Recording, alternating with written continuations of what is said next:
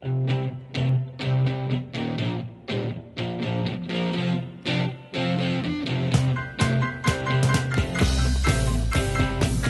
everyone, to another exciting edition of School for Startups Radio. Thanks for listening today, and I hope you're having a great day and growing some sort of exciting business. We're going to give you the motivation and the best practices to do it. I am incredibly honored and excited to introduce you to Jack Nadel. He is, well, first of all, he was a very decorated World War II pilot, flew 27 missions over Japan, won the Air Medal with 4 oak leaf clusters, the Distinguished Flying Cross. Unbelievable service to our country. He came back after that and started a long international business career, and he has done just about everything that you can imagine. He's published 5 different books. He's been an adjunct professor of business, and he's won some pretty impressive awards, including being voted into the Hall of Fame for specialty advertising, being chairman of the International Trade Association, and also, this is so cool, being one of Ronald Reagan's trade members who went on a trade mission to Japan with Ronald Reagan in the 1980s. He's now about 90 years old and still working. He says he's retired, but I don't believe it for a second. Jack Nadel, it's an honor to meet you, sir, and welcome to the show. Well, it's my pleasure, Jim. Nice to talk to you.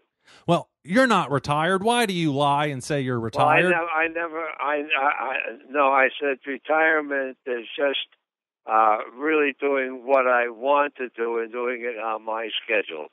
Okay, but you're still working 24 hours a day, aren't you? Well, I'm writing and I'm teaching and doing a few lectures and some Skype interviews, and I'm having a lot of fun with it. But interestingly, Jim, I've found something that I think is kind of fascinating. Because like everybody else, when I started my career, the goal was really first to make a living, and then to make enough to live in comfort, and then to take care of my family and get into certain philanthropic efforts. But now I find it's bigger than that. I really do believe that the very economy of the United States has a great dependency on the success of entrepreneurs. Well, the big businesses aren't out there creating jobs, Jack, so I think it's up to us entrepreneurs to get the economy going again. There's no other solution, is there? Well, I don't know of it.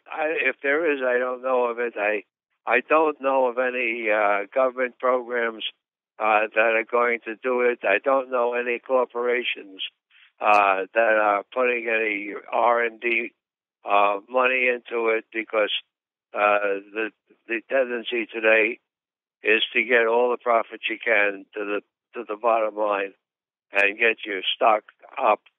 I think when you come right down to it, it's up to each of us individually to try to satisfy our own goals and to find a way to get there. I agree so much. You know, you and I may not agree politically, but I believe that government is sometimes standing in the way of small business. I see so many regulations that don't make sense that are designed to protect the big guys. Do you agree with that? Or are you also worried about government not being helpful enough? I'm really worried about many facets. Not being helpful. I think that this is the one issue that politics don't have a position in. In other words, you want to get certain things done, and you're a liberal or conservative, and you join those groups, and you try to get people out to vote, which in itself is a huge job that that many times is unsuccessful. But this business of starting your own business, going into business, of creating a product or a service, of making a profit at it, it's really up to you. The politics are different. I could spend hours speaking on both sides of the ledger because I've run companies out of France and Switzerland and Hong Kong and lived with their particular rules, some of which were good, and some of which, many of which were not. I just have yet to find a politician, or even for that matter, a business person that can anticipate everything and put it in a plan. And I advocate what I call targeted thinking, so that you can have a goal and you can set your course for that goal, and you can do all the things that are necessary. So the business of government and of unions and of that's beyond my pay grade. I wanted to ask you about your targeted thinking methodology. It's called the Nadel method. Can you explain this to us and how my entrepreneur should be using it? Yes, very definitely. When I sat down to write this book that's currently out there, called The Evolution of an Entrepreneur, featuring 50 of my best tips for surviving and thriving in business, I sat down with the specific goal in mind to use it as a crash course for anybody who has the desire and the intelligence, etc. And I deliberately at the very beginning put down, first of all, my own qualification, which is a high school diploma and a lot of drive, and by various practical experiences being brought up on the streets of New York, but then very quickly go to what I call the Nadel methods, which is 5 points, and it can be read in 10 minutes. But I think it's essential and would avoid countless failures and bankruptcies in startups.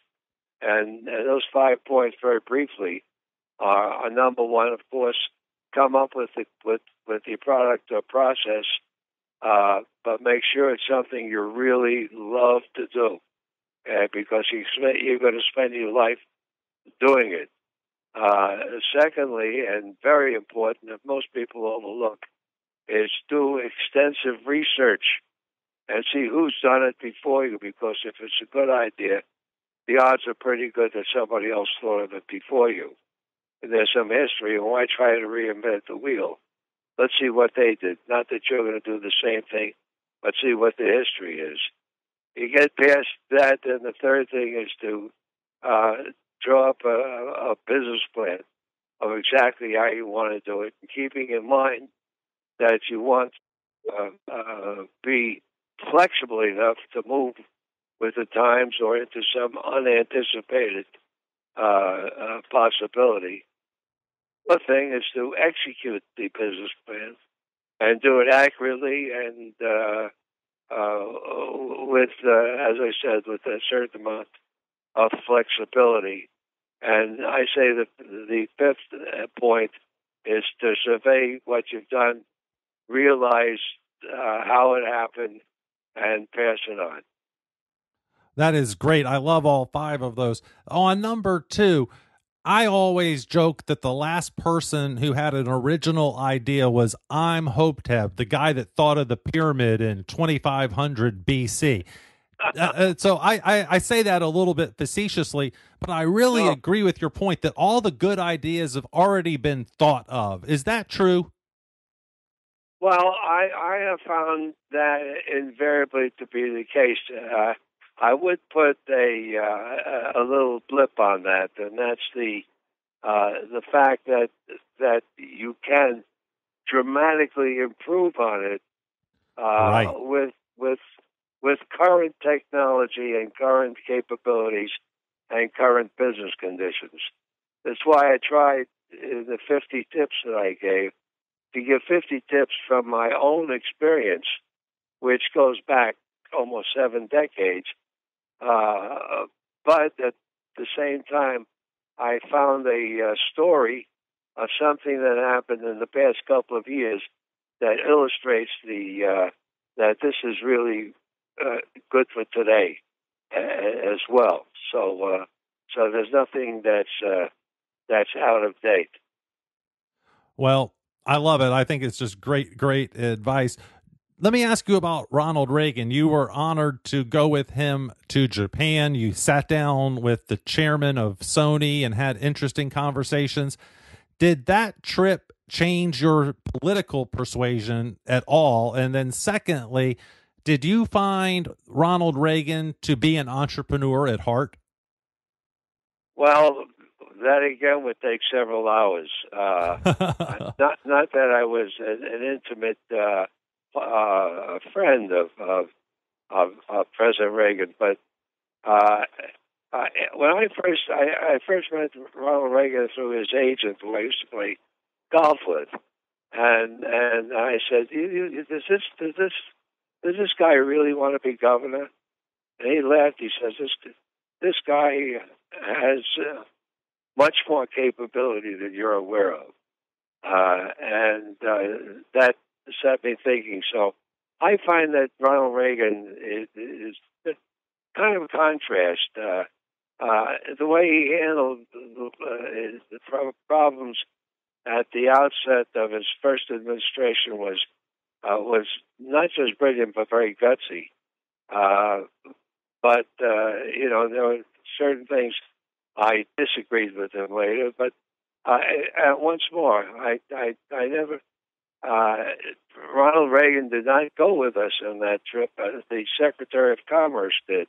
There was a fellow named Bill Verity, and it was one of the most exciting 10 days of my life because I did meet the presidents of Sony and Mitsubishi, and I really got, I've had kind of an interesting relationship with Japan, having flown over and having been bitter enemies. In fact, I wrote my only novel about it called My Enemy, My Friend, which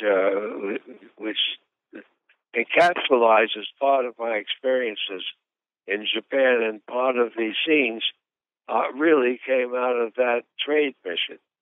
The purpose of the trade mission, and once more, one of the things I admired about Ronald Reagan was it didn't matter whether I was a Republican, a Democrat, a liberal, or conservative. It had no bearing. What was my experience, and what did I know about the project, and what could I contribute to it? I thought that was really because I had no idea how I was chosen. I don't to this day, but I'll never forget the experiences. And I think the thing that I pulled out of it, I forget whether it was the president of Mitsubishi or Sony, both of whom were brilliant. I was having a discussion with them, and I said something about making a deal, and he said, that's the problem we have. You Americans want to make deals. We Japanese want to form a relationship, and from the relationship is where the deals come. And I, as a matter of fact, it's been a principal feature. I now call it my 3 R's of business, which is relationships, results, and rewards. And I thought that was a fantastic bit of advice because every deal starts with a relationship. That is fantastic advice for entrepreneurs. I used to live in Japan, Jack. I used to work for the Japanese government and for Coca-Cola there, and I got my MBA in Japan. And it's really interesting to watch the cyclical nature of life. You know, in 1980, when you went there in that time period, that decade, Japan was buying Rockefeller Center and the whole world. It seemed like was Japan Incorporated. Exactly. And now, last quarter, I think their economy shrank 7% in one quarter. What can we learn from the Japanese experience, do you think? Very, very, very good question, Jim, because I've thought about it quite often. What I learned from that is if you follow the economic progress of Japan, you find this remarkable comeback from World War II to where they became a dominant economic power in the 1980s. And the other thing that happened in my negotiations with the Japanese was their insistence that we respect their traditions. Now, their tradition of distribution was out of date. And so the net result is that everything in Japan was more expensive than any place else. So, for example, if you went to Tiffany's in Japan and bought something, you could buy the same thing in New York for half the price at Tiffany's, the same item. And that was because this is what they wanted us to respect, which is a kind of a cradle to the grave philosophy, and that there was the trader, there was the wholesaler, and there was the retailer, and they were interlocked. And one of the projects we had was to try to get one of our major discounters into a retail business in Japan, because the balance of trade was so cockeyed that we were buying so much from Japan as that we were selling to them. And this resulted eventually in getting Toys R Us in Tokyo. And the result was they gobbled up about 10% of the Japanese toy business because they did have a discount philosophy. Do you think the same thing of China? Are you also concerned about the huge trade deficit right now with China?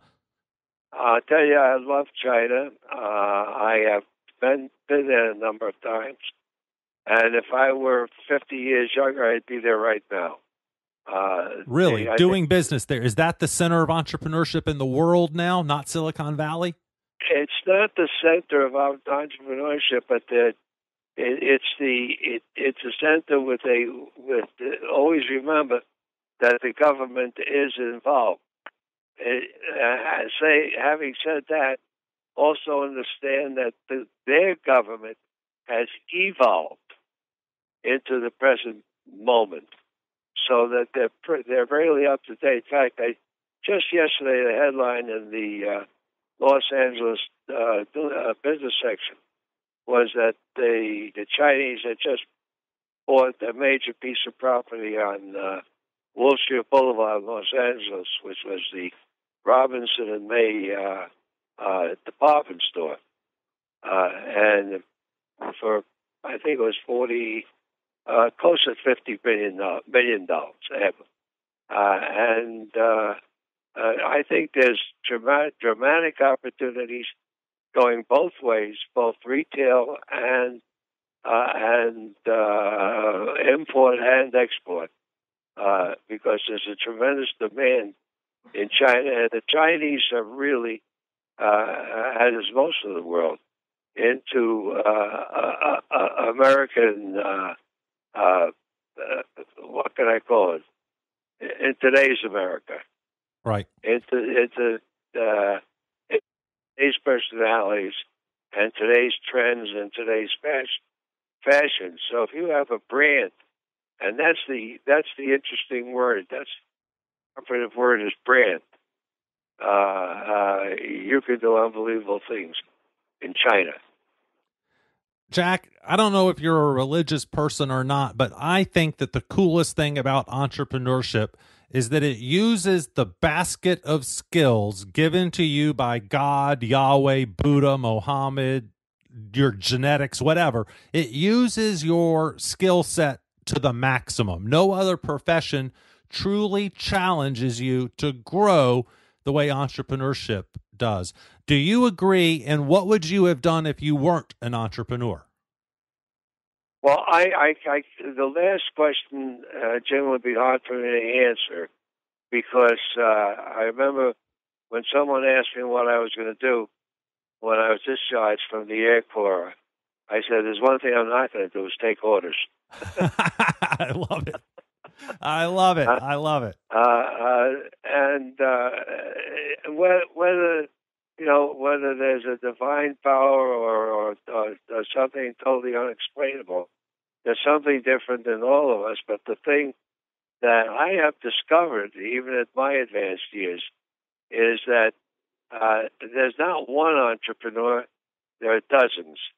If you starting with what I call the genius entrepreneur, these are the Steve Jobs of the world who create entire industries and have the guts to carry it on. And like great painters or great writers, or you can't keep them from doing it. I mean, you don't have to encourage them. You can't prevent them, and neither I nor you nor anybody else can teach you anything. But that's 1%, maybe 2%. Right. And then there's what I call the successful world of entrepreneurs.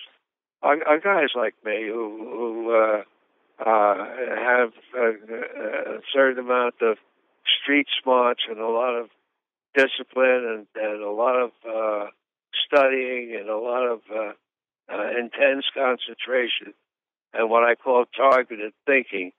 And I think that makes up the bulk of a lot of people who have not done it don't realize they have that capability.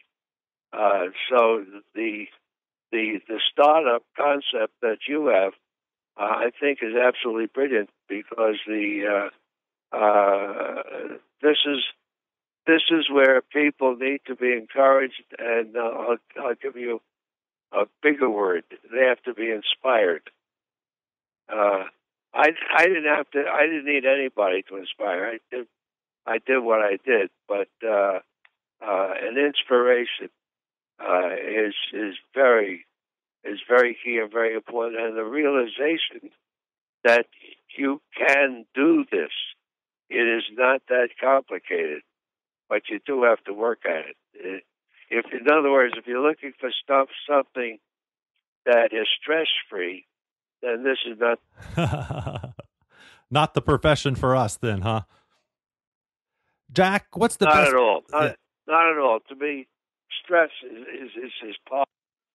I almost wrote a book called Stress to Success. I like it. Yeah. Well, in your next decade, you should do that. Jack, we only have about a minute left. What's your favorite piece of advice you'd like to leave us with? I would say that my favorite piece of advice is to find a way to depend on yourself, that outside forces aren't going to materialize, that you're not going to win the lottery, that you've got to find a way to make it on your own. And the best way to do it is to concentrate in an arena that is something that you thoroughly enjoy doing. Fantastic. Jack, thank you so much for being with us today. I hope everyone will go out and buy The Evolution of an Entrepreneur, featuring 50 of my best tips for surviving and thriving in business. Jack, how else would you like people to get in touch with you or learn more about you? I thank you for asking, Jim. I've tried to construct a website that is very complete. As a matter of fact, right on the home page is a combination of the book and the video that I made that I call a crash course in entrepreneurship for $5.99, and I stream it right off my own website. I'm my own publisher, my own distributor, but I also like to call myself probably the oldest living dweeb in the world. I don't believe that. Anyway, the website is jacknadel.com, Nadel.com, right? That's it, jacknadel.com. Fantastic. Jack, thank you so much for being with us. Well, Jim, it's been a pleasure, and I'll look forward to listening to our interview and seeing what I've learned from you, because I learn from everything that I do. Excellent. That's a great philosophy for any entrepreneur. We got to be continually learning, and you're a fantastic example of that. Sir, thank you so much. Thank you for your service to our country, and thank you for being an entrepreneur and being with us today. You're most welcome. Take care. We've been taking care of business.